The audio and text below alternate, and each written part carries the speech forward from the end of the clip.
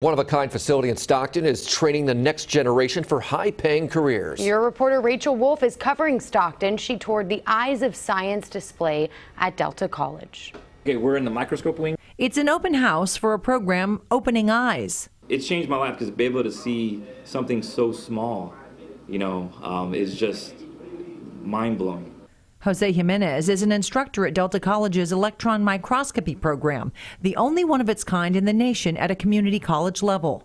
We're actually looking down into atoms. We're looking to cell structures. We're looking down into the nano world.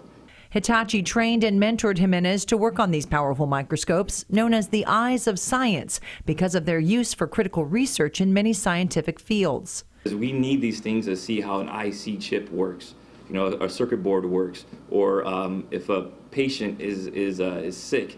Now the student is the teacher, Jimenez training the next generation.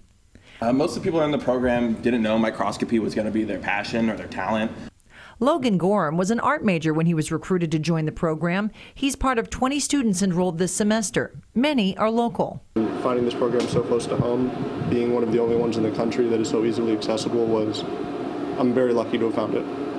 The appeal, the large number of jobs, and they're listed on the walls. 20, 30, 40, more than you can count. Biological, pharmaceutical, material science, it's all there. And so, yeah, as soon as I saw that job board, I was kind of sold. And I actually have a job lined up right after I graduate this semester.